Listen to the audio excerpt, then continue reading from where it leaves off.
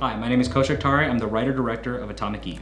And I'm Meghna Joshi, executive producer and star of Atomic Eve. Atomic Eve is a thriller drama taking place in the distant future where the Earth's superpowers are on the brink of starting the third and final World War. On November 4th, 2028, the first missiles are fired and the nuclear annihilation has begun. With only 30 minutes left, our protagonist, the girl, played by me, wanders around her neighborhood, witnessing the destruction of society around her as she searches for her final resting place. Our film asks you the question, On the eve of annihilation, where will you be?